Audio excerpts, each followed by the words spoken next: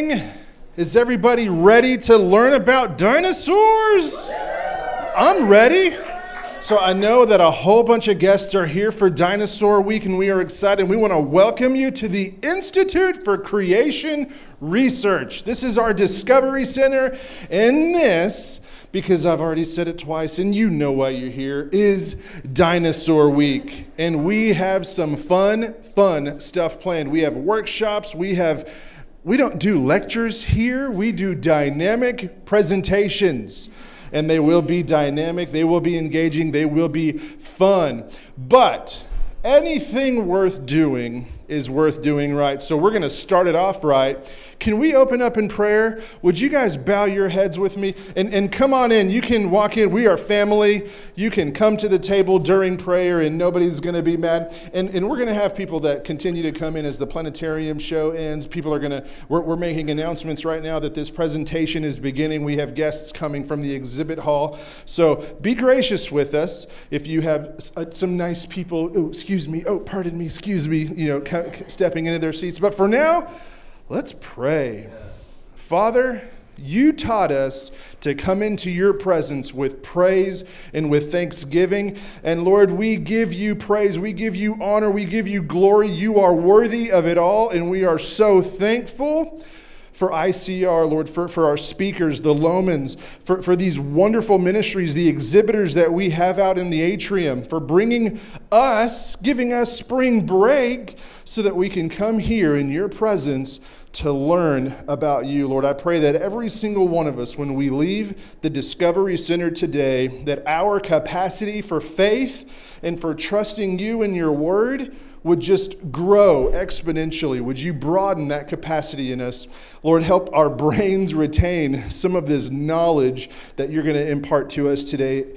And Lord, let it be a fun experience. In Jesus' name, everybody said, Amen. Thank you. So, we are here, to learn about dinosaurs. But here at the Institute for Creation Research, we have an interesting approach to science. We're not here to prove the Bible's legitimacy. No, that's not our responsibility at all. What we do is we take Scripture, we take what the Bible says, and we start there.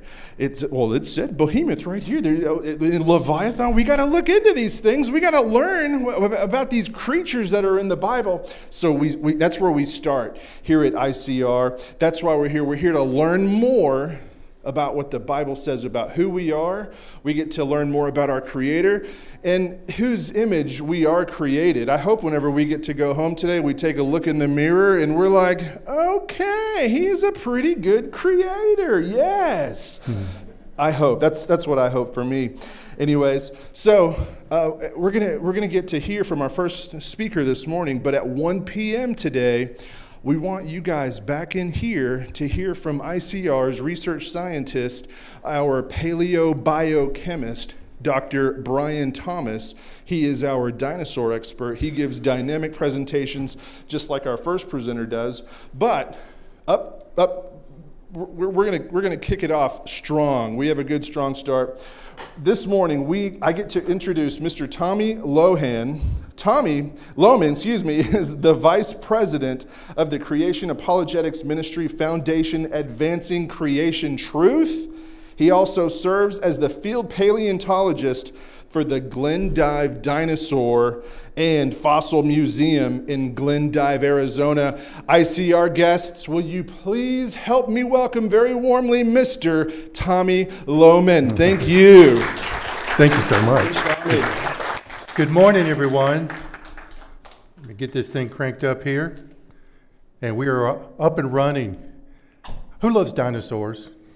I love dinosaurs. This is my very first ever Dinosaur Week here. And I'm excited about getting to be part of this, but I'm also excited to get to share my passion, my interest in dinosaurs. What we're going to be doing today is we're going to be looking at the excavation of a dinosaur. I got to lead the team of this past summer up in Glendive, Montana. But I want to kind of begin to set a little foundation, a little framework for us as we begin to work through things here this morning. Let me see if we're there we go. And so what I've titled my talk is Raising Ruth, and I'll explain who Ruth is in just a minute. But it's important for us to kind of understand how God has wonderfully created these animals, how God has brought about a flood of judgment, that we can begin to understand what's going on in the world that we see. And as James was saying, set us for a solid biblical worldview. This is the museum that I serve at during the summers up in Glendive. It's actually Montana, not Arizona. So if you go west, you're going to miss us, okay? But this is our museum here. This is the main exhibit hall, and we have casts and stuff here. We enjoy these kinds of relationships that we have with ICR. They're coming up early August to do a dinosaur dig with us. And so if you're interested in doing that, I would encourage you to look up on their website and chase down that information. Now, when I think about a paleontologist and what a paleontologist does, there are many hats that we wear in the process. First of all, we got to be part biologist, which means that we have a pile of bones that we've never seen alive. We've never seen it standing up and walking around.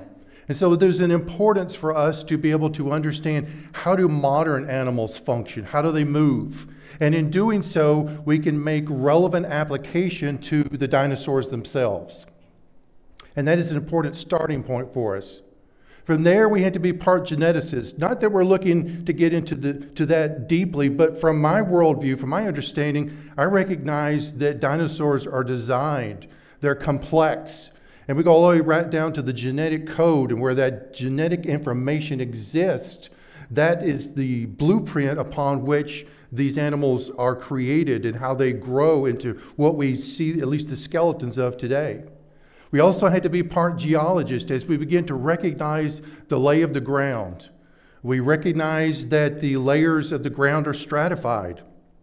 I'll get into this in a little bit later with some more pictures. But it's important to recognize that the world speaks and screams global deluge. We see evidence of water everywhere. And when we dig, we're recognizing the layers, which only occurs by water depositing sediment. And so that's an important recognition for us. We also had to be part engineers. And if you are going to be here by chance tomorrow, I'm going to be doing a talk on behemoth. And I'm going to be making the case that behemoth is a sauropod.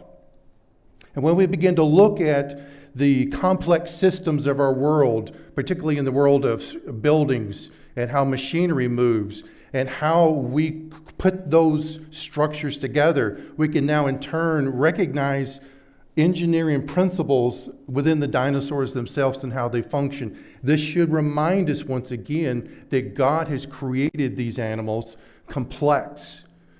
And we see that the information precedes the organism's existence. Finally, we had to be part historian and theologian. And this is really so critically important when you see certain things from, if you will, a secular worldview. They create their own history. What we do, and what's so important for me, is that I build my history upon a biblical worldview. In the beginning, God created. We see the Genesis flood. These aren't mythological stories, but these are literal events that happened in the past of the world. And I can in turn build upon these events as I go out into the field and interpret what I see. So just a basic, I'm going to guess we're probably all really clear on this, but where did dinosaurs come from? God created them. Nothing has ever existed that God did not bring into existence first. And so to walk that, if you will, that worldview through and the logical conclusion, again, building our foundation upon a biblical basis, have dinosaurs always existed? They have not. And so we know that they came to exist. So in doing that, we recognize that dinosaurs are land animals. They're not the flyers, they're not the swimmers, they're land animals. And therefore, land created on the 6th day of the creation week. And we can see that clearly in Scripture. And so we see that in Genesis 1. 25 is that God said, let there bring forth living creatures after their kind. And that serves for us an anchor point, a foundation upon which we can build our thinking. So when were dinosaurs created? If dinosaurs were land animals are created on the sixth day of creation, then it logically flows that dinosaurs would have been created on the sixth day of the creation week. And what day was man created on? The sixth day of creation. Therefore, were man and dinosaurs alive at the same time? And we recognize they certainly were. Continue this, and this begins to kind of press us towards Ruth and what's going on with Ruth as we look at the excavation in just a minute. As we're reminded, God judged the world through a global flood. Genesis 6 affirms this as we see the end of all flesh has come before me, for the earth is filled with violence because of them. It's one of the things that resonates with me repeatedly. Because from a secular perspective, what I wind up getting into is it's easy to see people thinking that dinosaurs are a testimony towards deep time and long ages, and they're really not. Because what dinosaurs really are is more of a mirror. When I look at a dinosaur fossil, I'm reminded that God, in fact, does judge sin. Because the Bible is telling us that in the flood occurred as a result of man's sin is an important foundation for us to build upon. Am I going in and out, or is it just in my head? Okay. Now, when we look at Genesis chapter 7, we see a narrative here that repeatedly describes the geological processes that are going on here. Do you need me to switch? Yeah, I'm going to give you mine. Okay. Thank you guys for being gracious with us.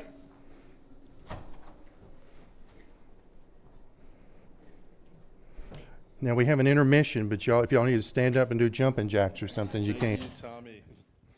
All right, there we go. So as we're looking here in Genesis chapter 7, and you're looking, I've highlighted these passages right here. Is there any question as to what's actually going on, is there? The fountains of the great deep split open. The floodgates of the sky were opened. The rains came upon the earth. The flood came upon the earth. Water multiplied. Water prevailed. Water prevailed. All the high mountains were covered. Water prevailed. Mountains were covered. Water prevailed and water prevailed. What's being described here? We're seeing the flood and the impact of the flood. And it literally changed the shape of the face of the earth. And it's why we have a fossil record across the globe, is because of this one event here. Where we are at is in the Hell Creek Formation up in eastern Montana, is where our particular area is. I've got this geological map here, and you see the black line. Basically, that sits on the eastern edge at the foot of the Rocky Mountains. And you see the red, that's the higher peaks, and it progresses down to the orange and the yellows and the greens, and you get blues to the lowest. Now, I insert this side map here, and this is just a map here just to give you a general sense of dinosaur fossil sites, or just fossil sites in general. And you'll see them really highlighted or concentrated in two particular areas. To the east of the mountains, and that circle is more of a high plains area. We get asked from time to time, why are the fossils here in Montana? Well, it's not so much that they lived here, and it's not even exclusively per se that they died here, but they're actually more exposed here. And so what we're seeing is as the floodwaters run off, the mountains, the Rocky Mountains in particular, would have lifted up, and we're having erosion flowing to the south and to the east. And so we're digging up fossils as a result of the erosional features. We're finding them in these locations. And so our particular location here is in, as I mentioned, Glendive, Montana, eastern Montana. You see the red dot there. And the green band that's particularly going southeast out of Glendive is part of the Hell Creek Formation. This is Ruth. She's not much to look at right now, but I can tell you she was amazing to see in the ground. And you get just a general glimpse of what she looked like here. And what I want to take you through is the journey, the process of us actually excavating the fossils and what that was like, what procedures and techniques might be involved with this process. This is what Ruth would have looked like alive at Mountosaurus annectens, roughly 30 feet long, probably 5 to 6 tons. Our dinosaur looks to be fairly full grown as best we can tell. You get a general sense of within the hadrosaurs or the duckbilled dinosaurs, you might be familiar with these other creatures here. They're all in that same created kind. Now, as we move into our particular area in Glendive, Montana, and this is right close to our excavation site here, had a friend do a drone flyby. And I thought it'd be nice to kind of give you a general sense of the terrain that we dig in.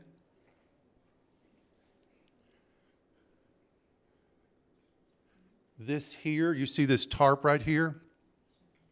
There's a part of a triceratops under the ground there. And so we have not been part of that particular dig. We were down below. But it's fascinating just to see. And you think about, we're actually going to be digging down here for Ruth, and yet you've got something way up here, and you're probably 125, 150 feet. So you've got a general sense of the depth of the fossil record in this particular area. Now, this is a flyby into our dig site right here. Now, this is where I want to kind of highlight a few things. If you notice the mountain range at the top, those are probably, again, 100, and I say mountains. They're not like mountains. In Texas, they may look like mountains.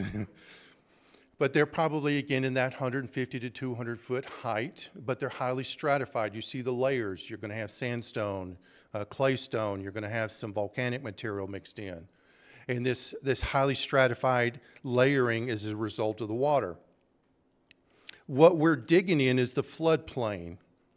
And so all of this would have been deposited originally, and you have these higher layers. But as the waters begin to change their energy, they would have created this canyon they're working right through here. And so this floodplain is actually more of a canyon that sits between two mountain ranges on either side. I'm thinking, and we've got on the back side here, there's been some more bones washing out here. I don't know if it's just me excited about wanting to have more skeletons, but we're convinced that this is all full of dinosaur skeletons. We don't know that yet, but we're hoping, and that's what we're looking for. As we look at the ground itself, let me jumped ahead here. This is the nature of what the ground looks like right underneath Ruth. Now, if you'll notice, there's a lot of really finely sorted, almost sand-like material. Then you have small pebbles of clay mixed in. This reminds us and should point out that water has been moving through here quite a bit, and which really causes me to really wonder, how does Ruth even stay together? Because I don't think Ruth, the location we found her, that's not the location she died. And that's probably not even the location she originally was buried in. We think she was moved to this location, and that's as a result of, you see, of the sorting of the material here. And so as I begin to think through what might hold Ruth together. Now, when I say soft tissue, I'm not talking about the internal structures with blood vessels and things of that nature, which Dr. Thomas works on, but I'm talking about more tendons and muscles and ligaments and even skin. Could that have all been present for a period of time until she found her final resting place here, and then that material decayed away? And so we're just pondering that idea as well. In fact, Dr. Thomas has a piece of Ruth here, and I know you've been doing some studies on that as well. As we begin to get into the process of excavating, the first thing we want to do is create a grid. This gives us a sense of the lay of the skeleton, gives us an idea of what bones went to what, the position of which one, because as we start getting things out of the ground and taking it back to the museum, we need some log, some way to track what went where, what goes to what. And then we're still reassembling the puzzle even beyond that, because not everything is in particular life position. And so you see the work here that's going on. We create The squares, they're 1 meter square, 39-inch square grid. And we're marking that out, just tracking what's what. And this is the grid that my wife, she's good with this kind of stuff, so she took care of that and put our orientation. If you'll notice here, this is the tail section right here. You've got the processes, spinous processes here. These are chevrons down below. Legs down here, legs up here. You see the ribs up here. And so you can kind of begin to get a sense of how things are oriented, what things are in right position, and what things are going to have to be adjusted. Now visually, I want to give you just a second to kind of soak this in. Because most of what you see is dirt. But do you see all the shapes? You see the long linear patterns. Those are bones. Do you see anything that repeats itself? See the bottom left-hand corner? That's the tail section. And so what you're trying to do in this process of being out digging is to really begin to get your brain and your mind situated so you can begin to understand and recognize things more quickly. This is our first day of digging here, and we're beginning to orient things. Now, I had in my mind the order of how things were going to come out of the ground. But yet, as we get into it, you find that because they're so jumbled together here, that didn't always work out, where you got this is under that, and you got to do this first. And so it was really a sorting out, an unpuzzling of the puzzle. So let's start with the tibia and the fibula. Those are the lower leg bones. This is two of them right here. We actually had both legs complete. And we start the process of excavating the dirt around. We're trying to go down. This is a fairly long bone, as you can see by Jason right there. That bone's probably close to 3 feet long. Now what he's doing here is he's beginning also to tunnel underneath. If you'll notice here, these openings. And as he worked through those openings, he began to create a means by which we can start wrapping foil and start putting a field jacket on it. We start with foil because that begins to give it the first level of stability and strength. It also protects the bone from the plaster burlap bag jacket that we're going to wrap around that as well. And so they begin to kind of work this out. This is their first strip they're putting on. We're just cutting burlap bags. There's nothing fancy here. Really, there isn't, but it's very effective. These are procedures and techniques that have been in practice for well over 100 years. As they work through, they start on the end. You see Joshua starts wrapping the one end of the bone and starts to lay the material across. We're patting it into the surface of the bone. We want the jacket to be the contour, because what we're assuming and what we know is that these bones are broken, fractured, and so we need to be able to get them out of the ground in as good a shape as possible. They're continuing to build a jacket around it, tucking it in. And you'll notice on the picture on the right, there's a stake in there that we included. And this is all just to give it some good stability. Now, from this point on, depending on the weather and the humidity, we're talking anywhere from 30 minutes to a couple of hours before this sets up well. And once we get that point where the jacket is nice and hard, we can now roll it over, and that surface that was down in the ground will now be pointing up at the end. And two guys celebrating, oh, job well done, yes. Here's another angle, and we're beginning to think through as that sets up and dries as to what's going to be next for us to begin to work our way through the skeleton itself. Now here we're going to look at the hips, the sacrum, the ischium, the pubis bone. The hips are quite big on dinosaurs, quite elaborate, and they can tell us a lot about how we see, and might even that's one of the initial ways in which we categorize dinosaurs. This is me starting here on just wrapping the sacrum, which is a large complex of vertebra and hip pieces. And as we go through, we're looking to again, stabilize things. It's a little broader, a little wider, so I have to be sure that I've tunneled well underneath it here. Now here we get to the point where we're going to flip this. This is always a moment of trepidation because even though I've wrapped it underneath, what I don't want to do is I don't want to lift it and flip it and have bones fall out the bottom. If you're sitting there wondering, have I ever had that happen to me? Yes. And it wasn't a good day. I won't digress into that, but that is a thing that we're trying to be cautious of as we go through. So let's see what these guys do here.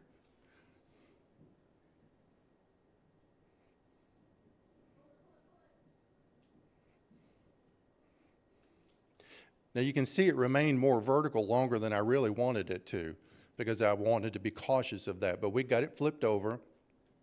Now we're talking about jackets, they're probably minimum 150 pounds, and some of the bigger ones were probably 300 to 350 pounds. So there's a lot of just manpower. I like to have young men with me helping out. That's always a good thing. There's Martha and I celebrating a moment where we get to work together. We usually are working with others, and so we got to, that's my wife there on the left, and so we enjoy getting to work on projects like this. This is another flange of the ilium, the iliac crest here that we're working on, flipping that over, and it's always good to get one out in good shape, and you have a moment where you can just enjoy reflecting on that.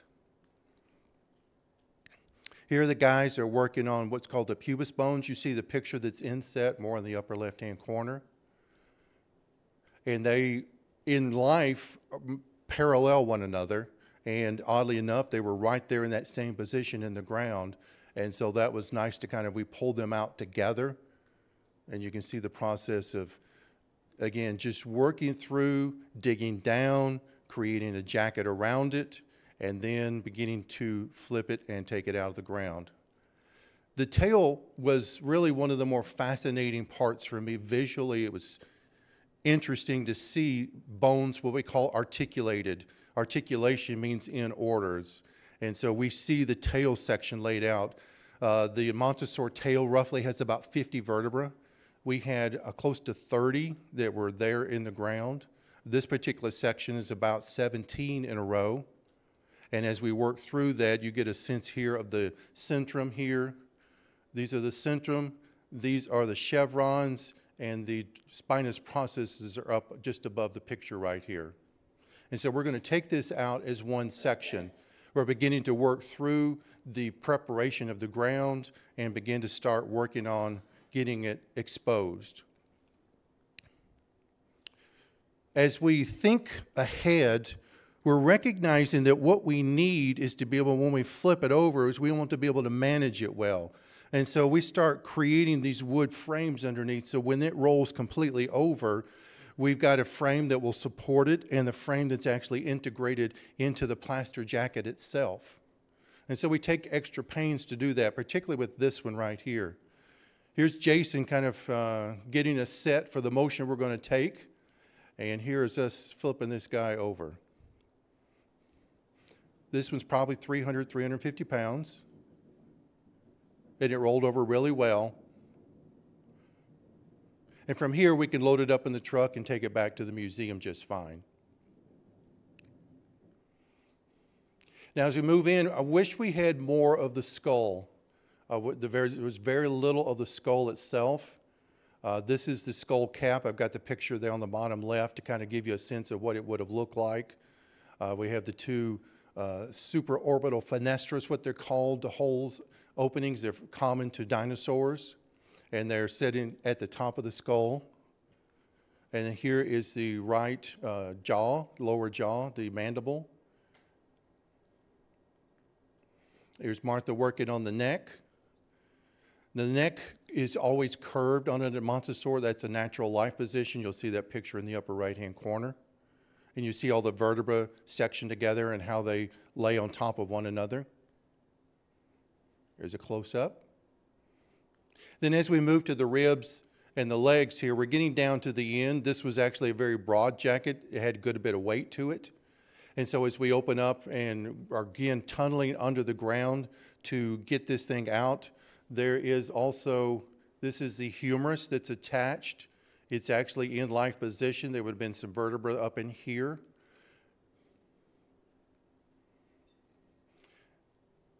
And we're again thinking ahead, what do we need to do to not just wrap it from the top, but begin to support it as we get underneath it.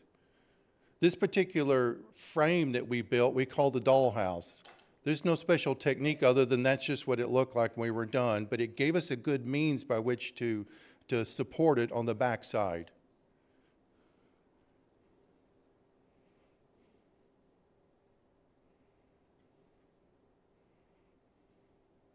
I don't know if the sound comes through very well, but there's lots of grunts and groans as we go through this process. And then from here, we could load this guy up and get him into the truck and get him back to the museum. And sometimes you find little treasures, and what I mean is not you find bones you didn't know existed. So you flip these things over, and all of a sudden there's bones that you didn't see, that you were fortunate enough to dig below enough and not damage in the process. And so that's always a fun part of what we do. Here are the legs. This is the other set of legs. We took them out. What you're seeing here is two femurs, a tibia, and a fibula that's all together. That's that upper left-hand corner. And rather than flip this one, we decided to create a frame underneath it so that we might just carry it straight out like that.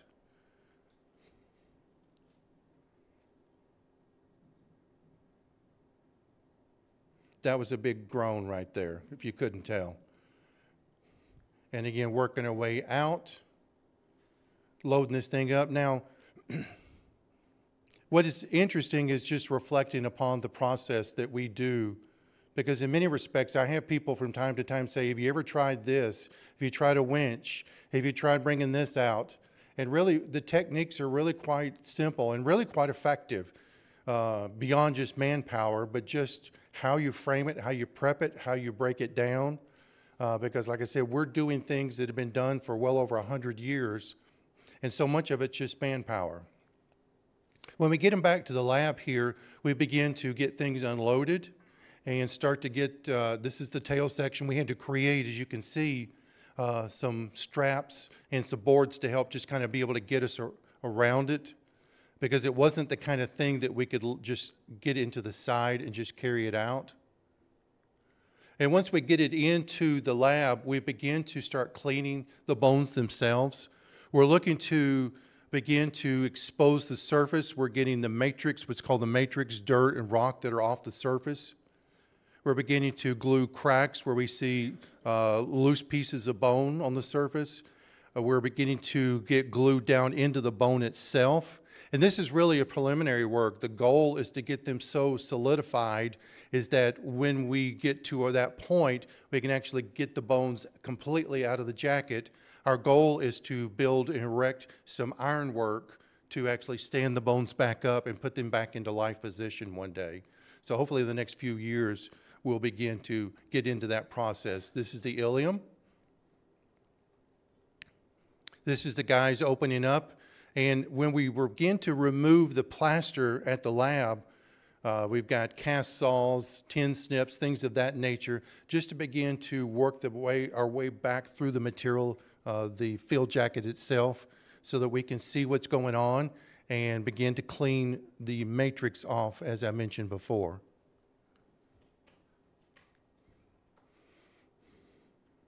Now, Dr. Thomas had asked for a couple of pieces, core drills down into the bone itself and the hips, and so we were glad to help do that. It was the first time I've actually taken a drill and put a bit on it and drilled into the bone on purpose. I've probably done it many times accidentally, but on purpose, and so it was an interesting process to think about, because what he's looking for is collagen down in the bones. And if you remember, what we're thinking about from the larger context is, what are the bones actually telling us about? Can we get a sense of how old they are? Because when you begin to think about the arguments of dinosaurs died out 65 plus million years ago, you begin to recognize that those processes being acted upon dinosaur bones for that long should utterly, in many respects, destroy almost everything that's there. But these types of materials should not be preserved within the bones themselves. In fact, we are seeing that as being the case. Dr. Mary Schweitzer really kind of kicked this off over 20 years ago inadvertently by finding stretchy blood vessels and red blood cells. What this does is this really validates the historic account of Scripture of a young earth. And it's not just that we're standing upon the biblical authority of such positions, but we're also standing upon what science really is showing us about these fascinating creatures themselves. Here are the vials that we sent off. Here's our team. And it's an opportunity that I am thankful for, because it's not just fulfilling a childhood passion for me, but it's actually getting to enjoy doing scientific work and really getting to validate and enjoy Scripture at the same time. And to that, I'm thankful for what the Lord has given opportunity for me to do, and I hope you're encouraged by the process. So thank you very much. That's all I have. So thank you. Thank you so much, Tommy. Yes, I got to ask, who after that presentation is ready to go dig up some dinosaur bones? Let me see those hands. Yes! Or more like me, does anybody see how much work it is and think, man, I'm really grateful for guys like Tommy and Martha that they get to go dig those bones? Anybody? Just, okay, some of us. Good. One more time, Tommy, thank you so much for that presentation. Yes, if you want to learn more about that process of these, the preservation of these fossils, what that casting looks like, Tommy and his bride, Martha, they have a workshop here in about 20 minutes. It's a limited space workshop. I did confirm with the front service desk, we do have some more bracelets. You have to have a bracelet to get into that workshop, but it's a real hands-on experience. I want to get a little bit dirty, and some of these specimens, I saw them unloading. Pretty impressive, very, very large. So right after we dismiss here, run to the customer service desk for your bracelets. Before we leave, he's excited. He's like, I got to get a bracelet. It's going to be so good. He said we might get dirty. So yes, so that's an 11:30 workshop this morning. We have a 2 p.m. workshop with our children's educational specialist, Emily Steele. That's going to be a lot of fun. Again, we asked if you want to join that workshop, please go to customer service desk, let them know, and they will give you your wristband. Go visit our booths in the atrium. We have some amazing exhibitors, some universities. We believe that the next generation of ICR scientists are in this room, and we want you to be on the road to success. So please, we have amazing homeschool curriculums. We're at Cornerstone out there, fantastic curriculum. Some universities here locally. I get it. We got some younger guests here, but if there's questions for the future, go talk to them. Go hang out with them. I have in my hand a Acts and Facts magazine. Every 2 months, ICR sends out this free subscription. It's the latest information on research that we're finding out. It's information about our latest exhibitions that we go on. Everything that ICR is doing, you're going to find out about it in this every other month edition of this Acts and Facts magazine. We don't want you to go home without taking one of these with you. And furthermore, we put in the back of the room, you can see that table. We took all the excuses away. We want you to sign up for this free subscription. This really is a blessing for your home, a blessing for your family. If you have some loved ones that you know that you want to just have the latest faith-building research in their home, sign them up. Wouldn't that be cool? Sign them up. Go to our exhibit hall. We have dinosaurs everywhere. It's going to be so much fun. And don't forget, we want to see you back in here at 1 p.m. to hear from our paleobiochemist, Dr. Brian Thomas. More dinosaur stuff. Thank you guys for being here. Enjoy. You are dismissed.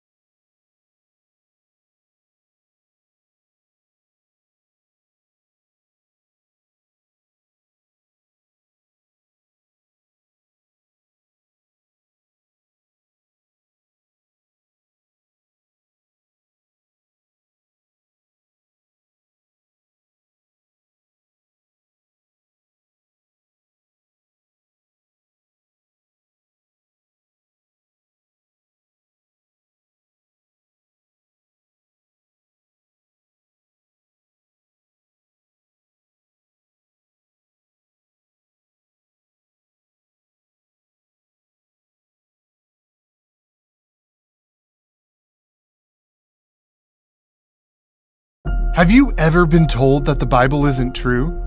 Perhaps someone claimed the text is corrupted, or that it's just a bunch of stories designed to convey universal truths, or that it's no longer relevant today.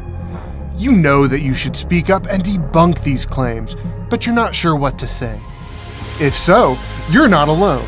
That's why we want to invite you to the Get Bold conference at the ICR Discovery Center the weekend of April 26th.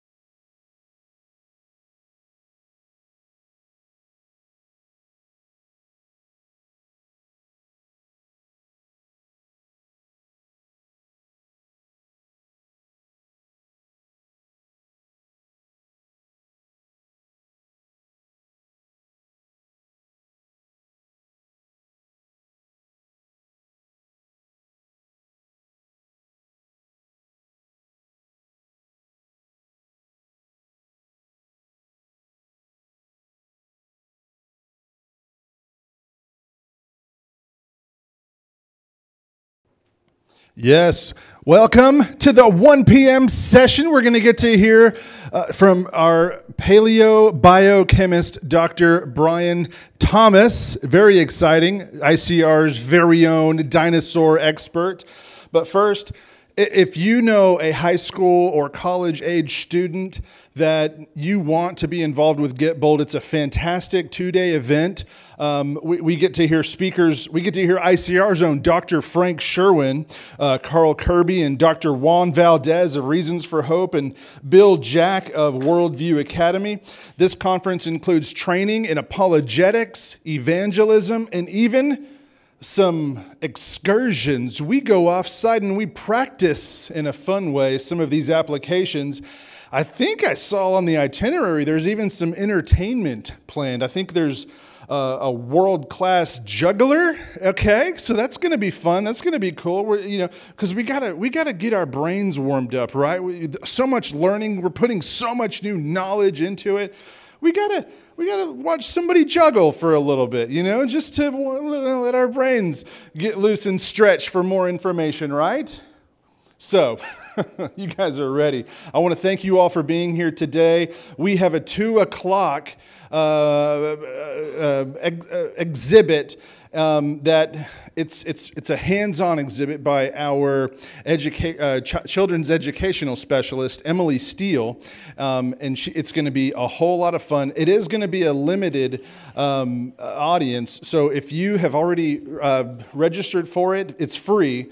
You'll want to get a wristband from the customer service desk right up front. So now we're going to hear Dr. Brian Thomas's research titled Discovering Dinosaurs. Dr. Brian Thomas is ICR's paleobiochemist. Would you please, and everyone watching online, please help me welcome Dr. Brian Thomas. Thank you. Thank you. Well, these are the 5 dinosaur details I wish I knew back when I was a kid, because I was not told these 5. I was told a different 5. And I remember the first time I heard them, I was like 7 years old, and we went into a dinosaur museum. And I was holding my mom's hand, and we were walking in the front doors, and my mom opened the front doors, and there's this guy, a big T-Rex head, and it was positioned right in front of my face, and I was scared. And I said, "What is that?" It's the first time I had ever seen anything like that, and it looked scary. And I thought, where did that come from? And then my next thought, even at 7, was, are they still alive? Or I'm glad it's not in my backyard. Still alive, because that looks like it would eat me in one bite, you know. And where did those come from? How did those get here? How do we know that those lived, and what's the deal? And so my mom said, well, let's ask the museum lady. So we went and asked the museum lady, my son has a question for you. And go ahead and ask your question, Brian. What is that? Basic question. That is a dinosaur fossil. And then the museum lady, who knows everything, because she's a volunteer at the museum, she said, by the way, our volunteers are the best. She said, this is a rock in the shape of a bone.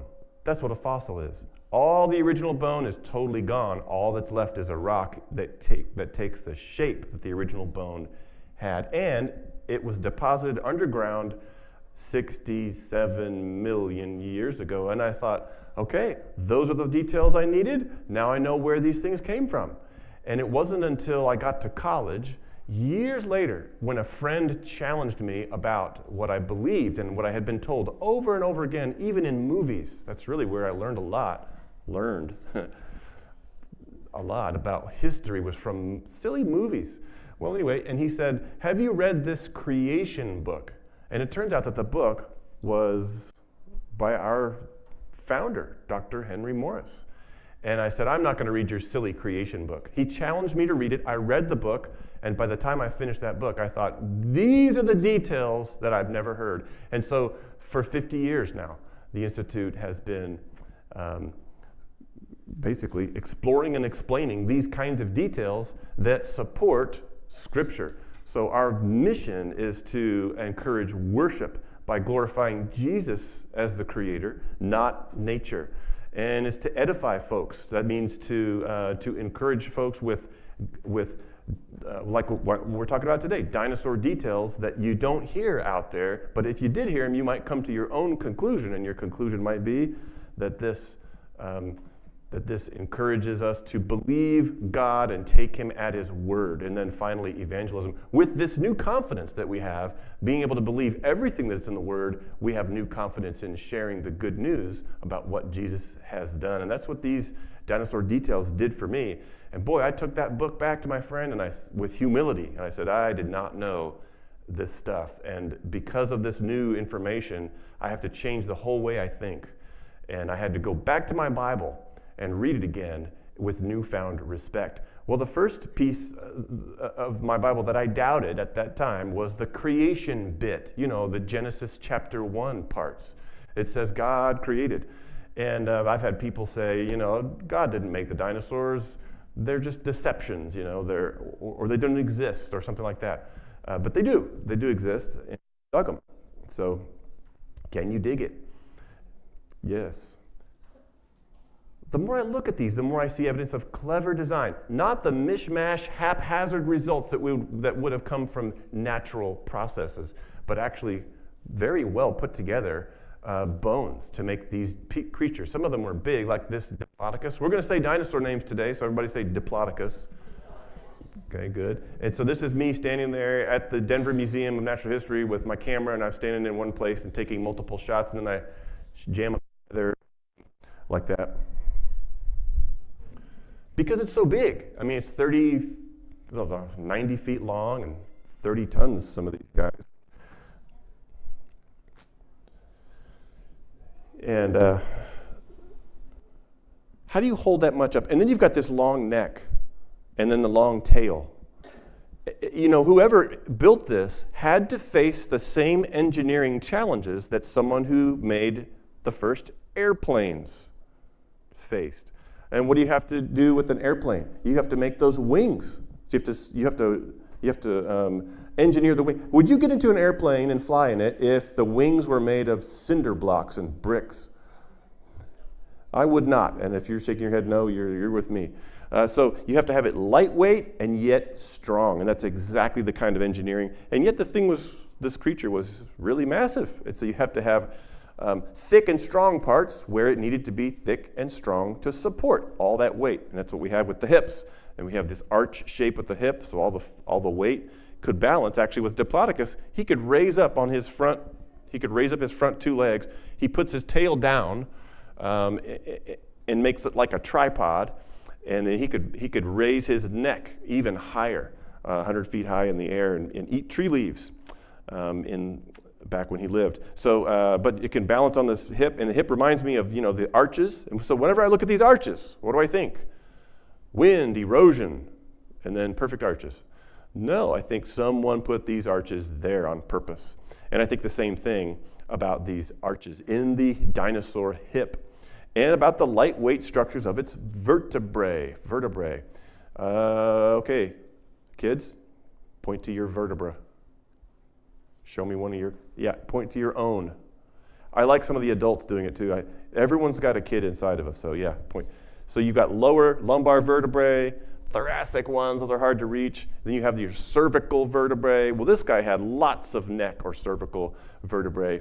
And they have hollowed out spaces to save weight, raised ridges right where they needed to be raised in order to support where those connecting ligaments and tendons would have been to hold that neck stable and out in place. And it reminds me of my bicycle construction and clever design in my bicycle, which has a chain ring with holes in it, tubes, not solid bars in places on this bicycle.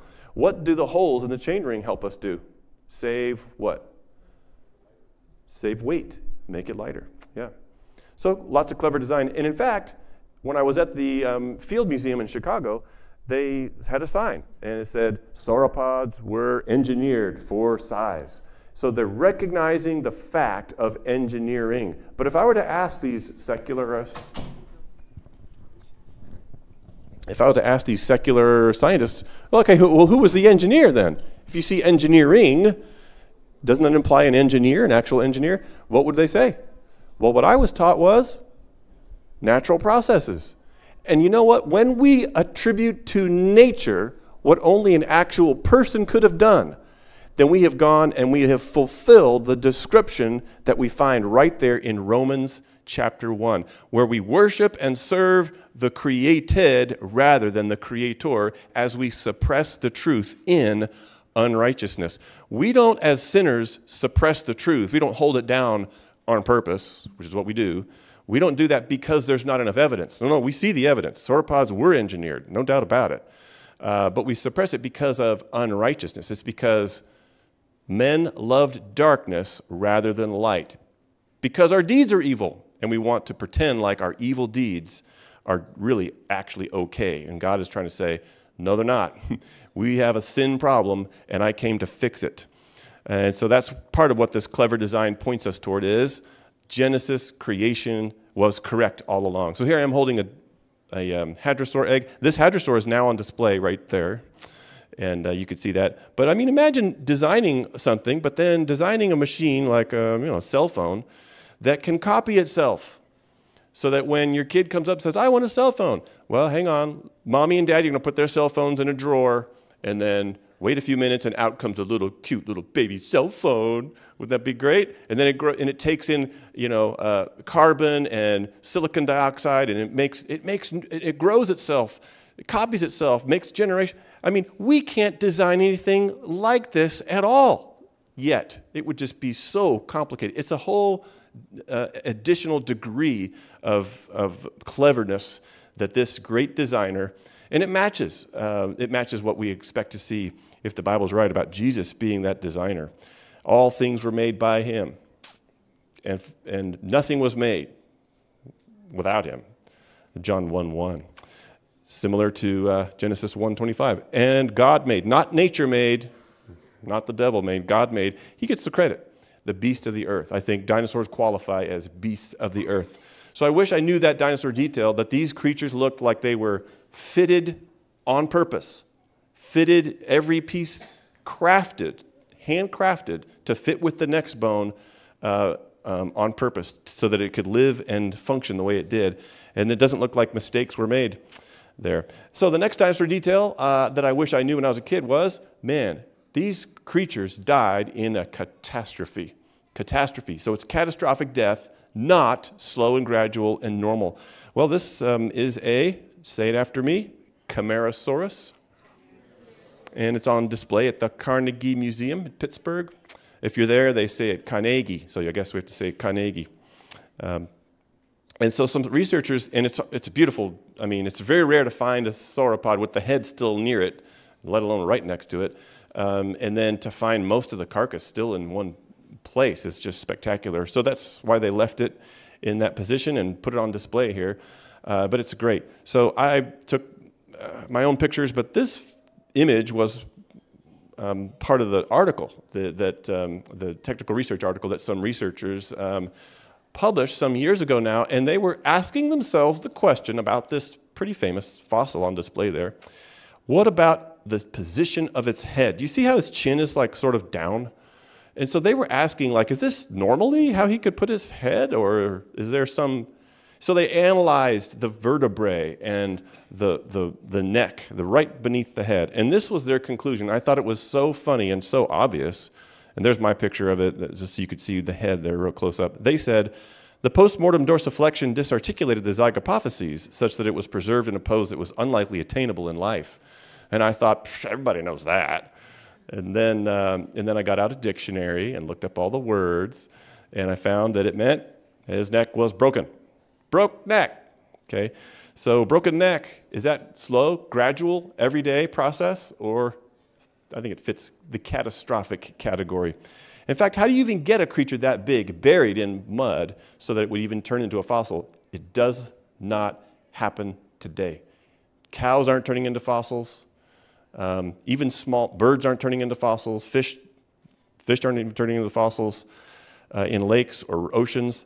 These creatures, when they die, they just get scavenged and they decay or they degrade, either one. Well, the National Geographic family book on dinosaurs, get our book instead. It's called Guide to Dinosaurs, and it was fun to help write. We don't have this kind of storytelling. Look, listen to this storytelling. Is this like scientific? Compsognathus, say that. That was pretty mediocre. Wake up. Compsognathus lived close to the shore of a calm lake. How do they know that? Were they there? Is that how they know? Just because we have a white lab coat, does that mean scientists know everything about the past? This is storytelling about the past. What we do know is we have a dead dinosaur. That's what we know. So we don't know where it lived. Maybe it lived somewhere else and it died over here. In fact, that's pretty likely, considering it was deposited in flowing water that was carrying the mud. Anyway, close to the shore of a calm lake. So do calm lakes exist today?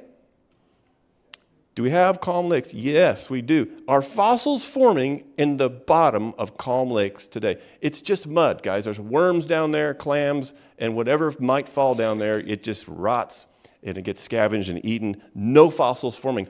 So if they don't form in calm lakes today, why in the world would we say that they formed in calm lakes way back in the unknown history? I don't think it was a calm lake. I think that's a silly story. Well, here are some compsognathid fossils. The one on the left, Compsognathus, and then the one on the right, anatomically identical, but different continent. So because it was found in, I guess, China, they called it Sinosauropteryx. Say that one. Well, it's better. Good. So yeah, the calm lake, the calm waters, took its head and calmly smashed it against its pelvis. That's what happened there. Must be.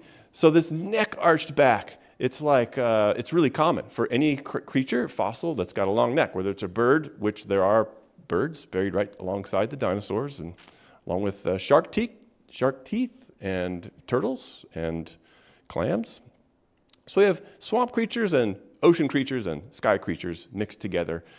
I think that fits the flood. I'm thinking in terms of Noah's flood. So the clever design points to creation just as much as the catastrophic death points to the flood. Or so you got to have a lot of water moving a lot of creatures and burying them. catastrophically. Well, this is at the Museum of the Rockies in Bozeman. And I went there and I saw the dinosaur with its neck arched back with this like choking posture. And then the placard says an agonizing death. And I thought, yes, you finally got it right. It's a correct placard, one that I can say, this is on the right track. And then I started reading the details. And I could show you the picture and you can, or get a magnifying glass and you can get the, but this is what it says. This dinosaur was probably choking. And I said, yes, it was probably choking. Because a predatory dinosaur was clamped on its neck. And I'm looking, and there's no predatory dinosaur anywhere. So why would it be choking if there's no, why would it be a predatory anyways, I think it may be choking on the mud. Maybe it's surrounded by mud and that's what it's choking. But if we say, it was choking on the mud that surrounded it, then you know what that would sound like? It would sound like a muddy, watery catastrophe of biblical proportions. And so because we have so many creatures with their necks arched back on all the continents, dinosaurs on every continent, including Antarctica, buried in rock layers, and these rock layers are extensive. If you want to go with us on our dig this fall to Glendive Dinosaur and Fossil Museum, there it's, the last time I went, I drove for an entire 10-hour day on the same rock layer that covers the entire state of Wyoming. And then you jump states to Montana, and it changes names, but it's the same rock layer. Goes from Lance to Hell Creek Formation, same rock layer. So we're talking hundreds of thousands of square miles, all deposited at the same time. One giant mud flow that carried all these creatures and buried them all at the same time. Agonizing death, lots of water, lots of mud. That's what I would expect from Noah's flood. I think these are flood fossils. And here we have this T-Rex on display at, this is the Field Museum in Chicago, back when Sue, the most famous fossil in the world, is probably this one, Sue, nicknamed after the discoverer, Miss Sue Hendrickson. Well, the one on the left is Sue's skull. I took this picture, and it shows like all the bones have been repositioned into life position. So notice the difference, because there's the Sue on the left that's a replica, really well done, and then there's the actual Sue's head in a glass case, so we can get right up next to it and worship. Inspect it, look real close at it, and we notice some differences. Do you see the crushed-in nose, the bent nose? Some of you see it. Well, the two people there are looking at a sign that's explaining this difference, and it's explaining why Sue has a crushed nose. And they're looking at this sign with straight faces, and I don't understand how they could do that, because here's what the sign said. Crushed nose. When Sue was found, her pelvis was on top of her snout. So pelvis, bam, top of the snout. So this creature, 6.5 tons, 40 feet long plus, and it was bent like a pretzel, okay? This may sound odd. I think it does. Discovering a theropod dinosaur in this death pose is surprisingly common. Well, that means it's odd there, and it's odd there. It's odd wherever. So that means it's really odd, because it doesn't happen today at all, like this, anywhere. This pose may be caused by muscle spasms. You know, muscle spasms. Because every time I get muscle spasms, my pelvis just smashes my nose, breaks my nose, and then I have to go to the chiropractor. It's a real deal. And I'm reading this sign, and I'm literally laughing out loud. And those two people, we had traded places, you know, and they're looking at the other side, and they just started backing away from me. I don't know why. These people, they're backing away. Well, there I am, you know, looking at these different T-Rex specimens on display. There's Stan in South Dakota, Black Hills.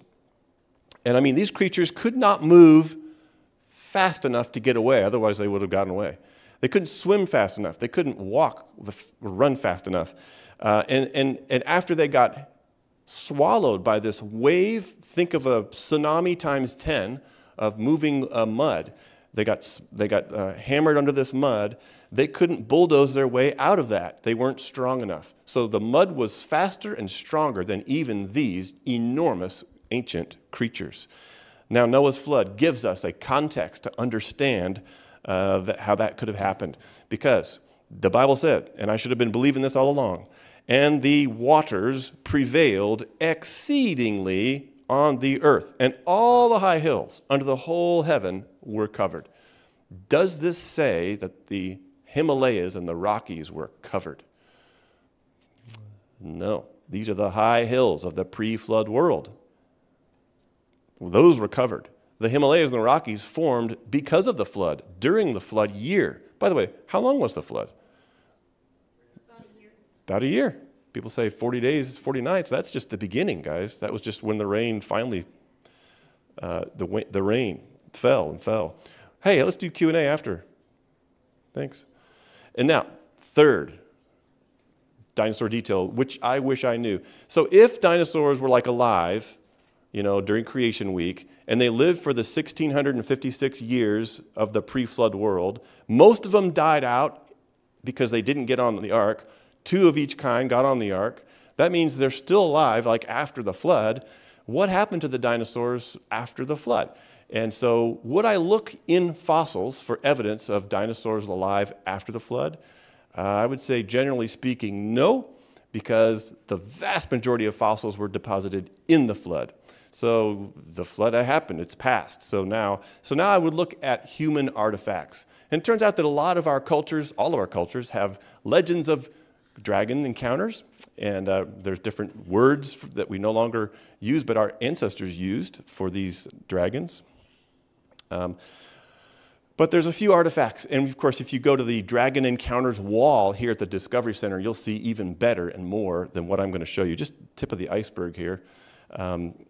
Of human artifacts that seem to suggest, you could be the judge, I'll just show you what our ancestors left behind, seem to suggest that they knew about creatures that no longer exist today, but that did exist after the flood. So this is an Uruk cylinder seal on display at the Louvre in Paris. And there it shows these creatures with long necks that are intertwined and long legs, long tails, looks sort of sauropod-like, and then birds, of course. And they would take this and roll it out on a piece of clay, bake the clay. Now the clay is decorated. And now, 1,000 miles away, thousands of years later, in Carlisle Cathedral in the north of England, same setup. Legs that go down, long tail, long necks, intertwined. It's like these 2 separate artists were looking at the same behavior of similar-looking creatures when they did these pieces of art. So we were there, and my wife used her feminine wiles to ask the rector, could you please move the rug so we could see Bishop Bell's tomb? And so he did, and he said, there are no dinosaurs in this artwork. So we said, yes, sir, and we took our pictures. But these look like sauropods, and if you look to the left and right of this decoration, you'll see, pheasants and eels and regular animals that are still alive and have not yet gone extinct. But this one on the left, he shows tail spikes. At the end of the tail of this sauropod lookalike, 4 tail spikes. And it turns out that Shunosaurus was discovered in the 1990s as a dinosaur, which was a sauropod. That's the 4 legs on the ground, long tail, long neck. That's a sauropod with 4 tail spikes. So maybe the artist here from the 1400s got into a time machine, went forward in time, learned about the paleontology, and then went backwards in time and did his artwork so that he would make exact lookalikes, give the spitting image of what was only to be discovered in the future. Or maybe there's a different explanation, but you come up with your own. So this is the Narmer palette, and again we have these long necks intertwined, and this is the pharaoh making his name great, saying, I captured the biggest, baddest beast in all the land. And the Egyptian word for sauropod was pimwa, which is the cognate word that we have in the Bible, Hebrew, behemoth. Same word. And this is Chateau du Blois, and it used to be, in the Blois Valley used to be swamps until they drained them in the 1700s. But when this was made, and before then, it was swampy. So they had swamp creatures, including these, well, I don't know what this dragon-looking thing is, the main one. It doesn't match anything I know from fossils. And in fact, most artwork from our ancestors that shows like a dragon, it's fanciful. It's not, doesn't match anything we know from fossils. But the little baby on the right, that is exactly what we would expect if a Maiasaura were actually alive recently, relatively recently, hundreds of years ago perhaps in Europe, something like that. This is also Europe, Italy, and this was actually, I think it's 100 BC. This was made, this little picture of the Nile. the creatures and animals and happenings on the Nile River Delta way back then. And so there's lots of interesting things going on here in the Nile mosaic of Palestrina. But this one is really curious to me. The natives are restless, and maybe they feel threatened by this creature with two big tusks. Now, it does not match anything we know from fossils, but it does match an entirely different whole group, maybe a whole class of animals that are all also extinct, like dinosaurs are extinct. And they're the mammal-like reptiles. Mammal-like reptiles, they went extinct too, since they were deposited in rock layers from the flood, at least. And the Greek lettering gives their name for its I don't know Greek very well, but it's got crocodile and leopard in there, lepardalis, or crocodilia, something like that. So anyway, it's mammal-like and it's reptile-like to them, and also to us. And we know from fossils that there was a gorgonopsid creature that had these big tusks, and maybe that's what this was. Well, those who say you can't be looking at a lookalike of a gorgonopsid because those went extinct in 80 million years ago, which is tens of millions of years before humans ever existed. So I'm saying, why discount the evidence based on a belief system? Why not let the evidence form our belief system? And they say, well, it's got to be a crocodile, because we know it can't be a gorgonopsid, so it must be a crocodile, except that they actually have crocodiles on the same piece of art, and they look like crocodiles, and there's a hippo, and it's a good artist, so he did good work. So there's just a few more. Here's Ta Prohm in Cambodia, a little temple column. And what do we have? We have this animal with big plates on its back. And maybe the artist knew this one also firsthand. We don't know, but maybe he did. And then here's a really interesting one. It's from Barcelona, and it's Middle Ages again. And here's a knight, and he's rescuing the damsel from, this is probably a depiction of St. George and the dragon, so venerated all across Europe. But it turns out that the dragon that the artist chose to represent St. George's dragon was like different in every country and at different times. Well, this artist used this dragon, or this figure or form, to represent that dragon. And it turns out that it is the spitting image of what we know as Nothosaurus, if you want to say that. Nothosaurus. It's got that distinctive flat head and teeth that go outside the jaw. Wow, Nothosaurus. Known from fossils in rock layers that are Triassic, so these are below most of the dinosaurs. Now, what are we saying with flood geology? Not just the layers that contain dinosaurs, but the layers below those and layers below those. And the whole rock stack was deposited in just that 1 year after tsunami comes crashing in, depositing the sea creatures in the lowest layers, not because they evolved first, but because they were already down there when the flood started. So they were buried first. And then as the floodwaters progressed up that continent, that pre-flood world had probably one major continent, then they would get the shallow marine creatures next. So we see lots of shallow marine fossils. And then wetlands, and that's dinosaurs. And then finally, the last and uppermost layers to deposit would have been the lions, tigers, bears, cats and dogs, and creatures that live on high, dry ground. They would be in the uppermost layers, and that's really what we see in the fossil record. But these clashes with dragons match a particular passage in the Bible, and it's Job chapter 40, which describes this behemoth. And look now at the behemoth which I made along with you. So we ask ourselves, well, what is this creature that God is directing Job to look at? And he's got his strength in his hips. Okay, we talked about the Diplodocus hips, and he could balance on those hips. And he moves his tail like a cedar. And then my Bible study note says, or translation note says, possibly a hippopotamus. So I went to the Dallas Zoo, and I looked at the hippo tail, and I thought to myself, there's nothing that reminds me of a tree in this. It's like a little flap thing. And then finally the hippo came up out of the water and used this tail as a fertilizer distribution device, complete with sound effects that I wish I could unsee and unhear. Whew. And I thought to myself, that doesn't look like a tree, and it doesn't remind me of any kind of a tree in any way. I don't think it was a hippo. But the chief of the ways of God, this the passage says, and I think that references the biggest land creature that God ever made. And we know from fossils that that would have been, and from maybe some of these human artifacts, that that would have been the sauropod dinosaurs. Okay, the fourth. Are we getting smarter or dumber? Smarter, some of us, yeah, dumber. Depends on what you think. The fourth dinosaur detail, I just wish I knew these details so that I could have made my own choice about where I came from. Is the Bible right? Because I knew I couldn't trust the Jesus parts of the Bible if I couldn't trust the Genesis parts of it. If the Genesis parts of the Bible are wrong, then there's no Adam, there's no sin, there's no original sin, and then there's no need for a Savior. Like, what's that all about? It erases the need for a Savior. So I needed to know the truth. And as I'm sort of asking myself these questions, I'm looking at the fossils in a different way. And I'm actually considering what I thought were these crazy creation scientists.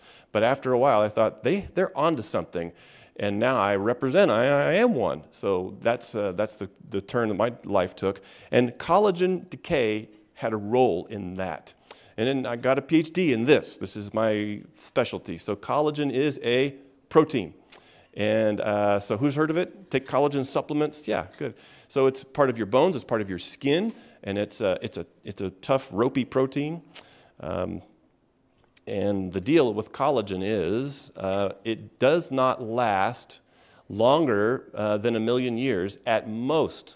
And that's under ideal conditions, which exist only in a lab. So 1 million years is the max shelf life based on repeatable lab bench decay rate studies that have been published in the technical literature. And so with 1 million years at 10 degrees Celsius average annual temperature, man, that's a short shelf life when we compare that with the age assignments given to fossils like this one. And there's the skull that attended to the femur that was part of this, the femur that was broken open, and then researchers dissolved the mineral part of the bone away and published their results here in the journal Science in 2005. And look at those connective tissues, branching blood vessels, and they found evidence of hemoglobin protein also making some of these tissues, tissue fragments or tissue remnants, making them still colored red. I mean, come on, guys, this is good enough to fit in a hot dog. Yeah, this is almost food grade, these tissues inside these bones. So yeah, I was there at the Museum of the Rockies and I saw this and I was like, this is the one where they published all the soft tissue. Amazing, look, it's the one with the soft tissue in the blood vessels. And again, people started walking away from me. I don't understand these folks. Well, the scientific community really gave these study authors a tough backlash, and they said, that cannot be from T-Rex. Because we know that tissues can't last 1 million years, but we also know that the T-Rex is 70 million years old under the ground. And so you must have dropped your hot dog in the test tube or something. And so they said, well, let's find a different dinosaur. So they got a different dinosaur from a different country and used a different laboratory to process it. And they found the same kinds of things in their Edmontosaurus type, their duck-billed type dinosaur, branching blood vessels, bone cells called osteocytes. Really stunning results. And there's just a lot more. I've collected now 121 different technical journal articles that compile example after example of original biochemistry in these fossils. And here's one. This is from Kansas. So everybody say mosasaur if you want. A mosasaur. It's an extinct marine reptile. And so he would have had a big tail like a shark tail. But this marine reptile has a big red patch in its rib cage. I don't know if you could zoom in with your eyeballs and see that red. And so the study authors were noticing, and they described in their journal article published in 2010, the journal PLOS One, and they said, they've got skin scales from this reptile stuck down onto the bone. Wow, and it's covering the whole carcass. So we have all the different skin scales, and it even had purple still in the retina of its eyeballs. And then it got to this red patch. They said, what makes it red? And they found evidence of hemoglobin decay fragments. So old hemoglobin is what's still there, making it red. So when I saw this, I didn't know it was going to be there, but I'm at the Los Angeles County Museum of natural history. And boy, it was on display, and there's this big glass case. And I said, guys, this is the one. This is the mosasaur with the blood. And they said, the study author said, it's probably the remnants of its what they called visceral organs. And the red patch here is right where a dolphin's heart is positioned in its streamlined body. So they suggested that it was the heart remnants. And so I got so excited, I said, take a picture, take a picture. I want a picture of me pointing to the remnant of its heart, still colored red there in this fossil, taken from Kansas, from the Niobrara chalks. By the way, the Niobrara formation goes from where to where? It's in Kansas, but it goes from Canada to Mexico. All deposited, this one chalk formation all at once, covering the western and central North America. Wow. And so this creature was buried catastrophically, and it looks like buried recently. Here's some more. And this is from New Jersey, just published way back in 2022, and they found blood vessels from a modern croc and a fossilized crocodile-like creature, Thoracosaurus there. And we have done our own research. So here, if you were here earlier this morning, you might have seen Mr. Tommy Lohman present on Ruth. And so they sent some bit of that fossil, and I was able to use a special microscope technique that we have access to image the bone. So we take the bone and we polish it really, really thin enough so that light can go through it so we can take pictures of it. And then we have a special microscope that does polarized light. And so I'm going to try that one more time because it's supposed to be a video, and it worked when we practiced it. Oh, hey. So whenever you see the bone tissue, which is all this business, when you see it change from blue to gold or gold to blue, all this is bone. That is an indication that something is in the bone that's changing the light and twisting the light and changing the light's color. And in fresh bone, that something is always collagen. So this bone looks like it has plenty of collagen left in it. It also has lots of cracks. You see there's like a crack here, and this is an opening where you've got mineral has precipitated inside the pore spaces of the bone. That's called permineralization. So we know it's an old bone, we know it's fossil bone, but we know it's also still looking pretty fresh with all that collagen to bend all that light. Wow, what spectacular results we have look at these fresh fossils. Well, Jesus really revealed what he believed about beginnings, and who am I to tell Jesus he was wrong? I mean, he's kind of like God. He kind of like knows it all. And so I started to believe what Jesus believed. And he said, but from the beginning of creation, God, quote, made them male and female, and quote, the two shall be one flesh. He's quoting in the first place from Genesis chapter 1, and in the second place from Genesis chapter 2. As though these two chapters are actual, just straightforward history.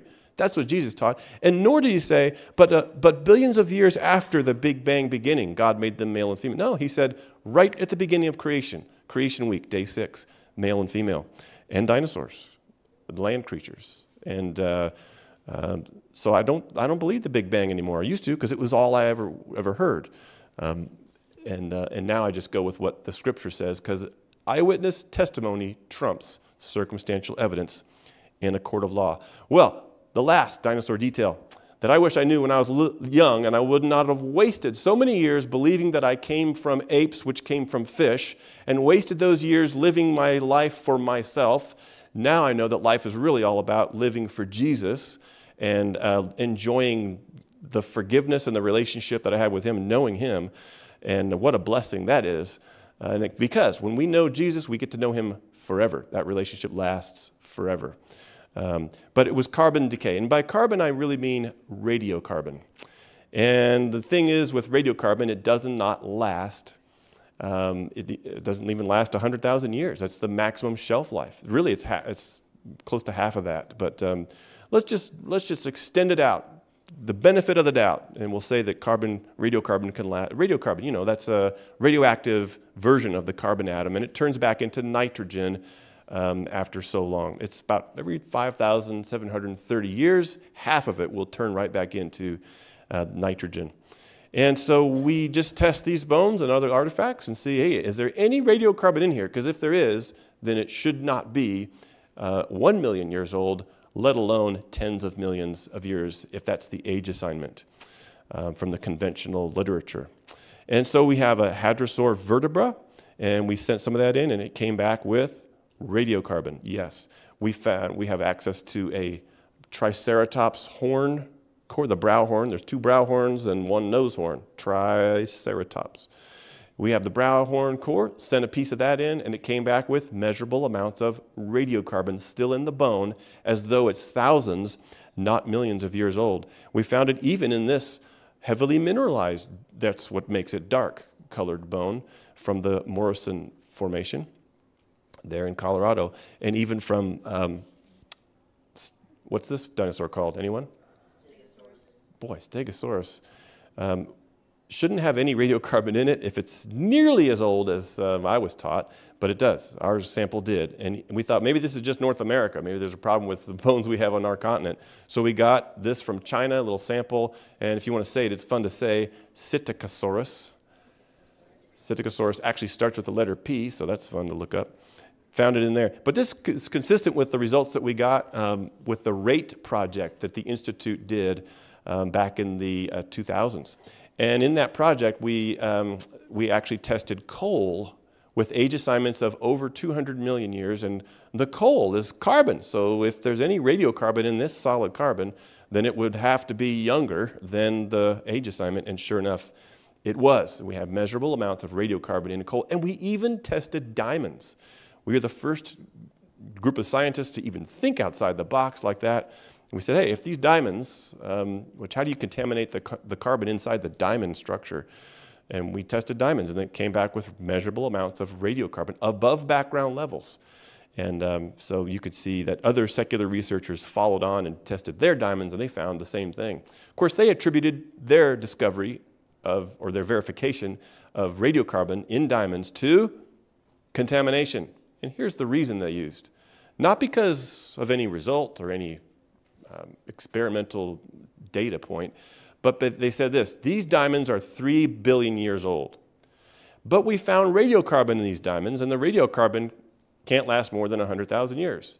Therefore, you see the logic? Therefore, the radiocarbon that we found in these diamonds had to be from contamination. All right, but that is just circular reasoning. You assume that the diamonds were 3 billion years old before you even ask the question about how old the diamonds are. So we're able and willing to ask the question, how old are these diamonds? And so can these be younger than 3 billion or younger than 1 million? And they have to be younger than 100,000, which means it fits this whole idea, which I used to think was crazy, of a recently made world that's only 6,000 years old. The flood, 4,400 or so years ago. And those diamonds popped up through these pipes from deep beneath the earth during the flood. So carbon decay, radiocarbon decay, is consistent with a recent creation. And this is where it led me. For if you believe Moses. Now, is Moses responsible for Genesis? Yeah, he's responsible for Genesis. If you believe Moses, said Jesus, you would believe me, for he wrote about me. But you see, this is the culture we live in. If you do not believe in his writings, if you don't believe in Genesis creation, if you don't believe what he wrote about Genesis flood, how will you believe my words? So we have a whole culture that says, I don't have to believe the words of Jesus where he said, you're a sinner and you need me to save you, because all of that stuff relies on the events that we know did not happen back in Genesis. And so we now have a culture of scoffers. Scoff, scoff, scoff. But we're here to say, at the Institute, there's no more reason to scoff. In fact, there's plenty of science to support what Scripture's been saying all along. We can trust our Bibles, and therefore we know we can trust the God who left us these words of truth that tells us where we came from, why we're here, and even where we're going. So learn more about this with our resources, Guide to Dinosaurs, not the Nat Geo one, this one, the big Guide to Dinosaurs book there. And if you like this presentation recorded in front of a live audience, Dinosaurs and Man, DVD there. I wrote a little book called Dinosaurs and the Bible to cover some of these basics. And I had a lady come up and say, I read your book and it changed the whole way I think. And you better bet I was glad about that. For the kids, Dinosaurs God's mysterious creatures. And we've had, parents and Sunday school teachers come up and say, I was reading this to my class, or I was reading this to my kids, and I had no idea about these details that confirm dinosaurs in biblical history, in real world history. And so it's our subtle tactic to get parents to read stuff that they wouldn't otherwise read, is to make children's books. And then, of course, Creation Basics and Beyond is a nice book. If you're going to college, or you know someone who's in college, and they're going to have all kinds of questions, we answer over 50 questions, all of our scientists. What about the Ice Age? What about carbon dating? What about this, that, and the other? Questions about origins. What about how do I interpret Genesis 1? And so these are answered in the Creation Basics and Beyond. Thank you for your time today. Make sure you sign up for Acts and Facts, our free magazine, if you haven't done so already. And I'll hang around in the atrium for Q&A. Thanks.